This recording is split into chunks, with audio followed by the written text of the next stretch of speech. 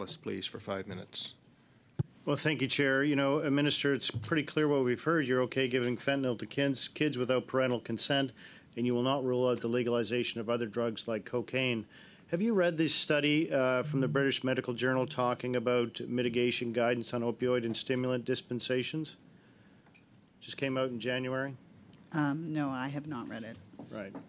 It's interesting because my colleague, Mr. Johns, referenced it, and clearly he presented the biased option, which sadly misuses the study and doesn't talk about the opioid agonist therapy, which exists inside the study but is not talked about inside the study. We're firm believers on this side of the House that opioid agonist therapy and rehabilitation is the way to go. What we're having a trouble with, and what you've clearly failed to see, is the difficulties associated with your so-called safe supply that is actually harming people. So the question is when will you read this study, and when will you take actual science and the criticisms of this paper into account when you're making your policies? Mr. Chair, we do have an expert in the room here on research and evidence and peer-reviewed reports, so I'm going to turn it to Dr. Sam Weiss, if I may, to answer Dr. Ellis. Thank you very much. The study that has been referred to from the British Medical Journal, published in January, was funded by the Canadian Institutes of Health Research, and we're very proud of the important work. Excuse me, sir. I realize that I asked the minister the question, but get to your point. I guess the question is, I don't care who did it. Have you read it? And do you know the criticisms of that paper? Yes, I have. And I know when are you going to take into account the criticisms for that paper when you're creating your policy on your so-called safer supply? Right, so I don't create policy. I'm a researcher. But thank you very much. I don't need an answer from you then. That's very good, because the person who's signing off on the policy isn't reading the paper and clearly is not getting good advice. So I'll turn the time over to my colleague, Ms. Goodridge. Thank you. What is your stance, and do you believe that drug users should be able to use drugs in children's playgrounds? We signed an exemption at the request of the BC government, an amendment, my apologies, in September with regards to playgrounds. So you don't think that drug users should be allowed to use drugs in children's playgrounds?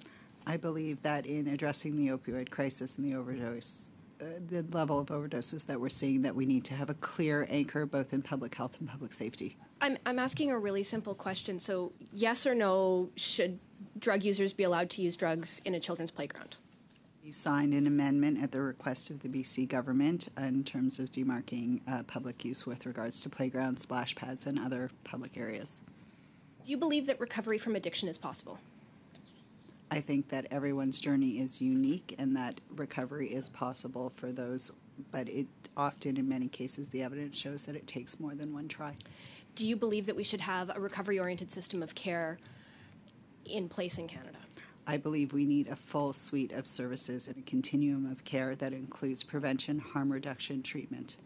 Do you think it should be easier for people that struggle with addiction to access treatment than drugs? I think that an individual who struggles with substance use should have the lowest access barriers to get help and medical services.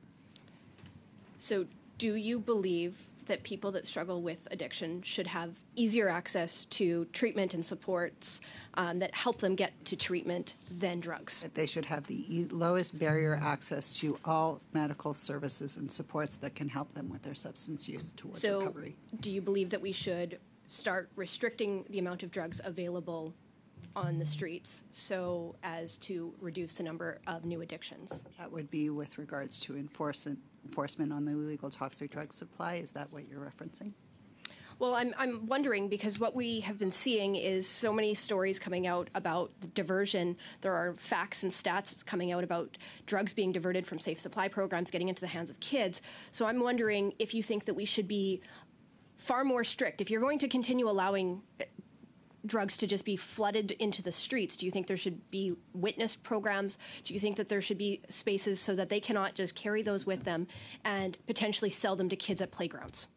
In my answers to Ms. Atwin earlier, so they are on the record, we talked about the extensive mitigation steps that we have taken with those safer supply programs to ensure diversion is mitigated as much as possible. As I said, diversion is illegal in this country and continues It's to still be happening. so. Drug use is illegal. It's still happening. It is. And so my questions are very pertinent. And frankly, I don't want to see so-called safe supply at kids' playgrounds. That should never happen. And yet we see it. We see it day and day and day.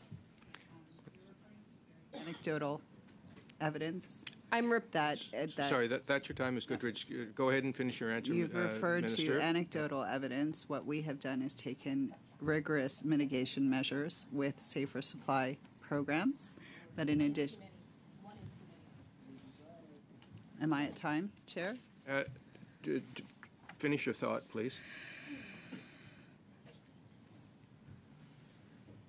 What I will say is that when the exemption was put into place at the request of the BC government, BC chiefs of police at that time said that they had every tool available to them and resource to ensure public safety in public spaces. It was at the request of the BC government in September that we signed off on additional amendments, again, at their request. We continue to work collaboratively and comprehensively and assess and monitor the exemption. Thank you. Thank you, Minister. And the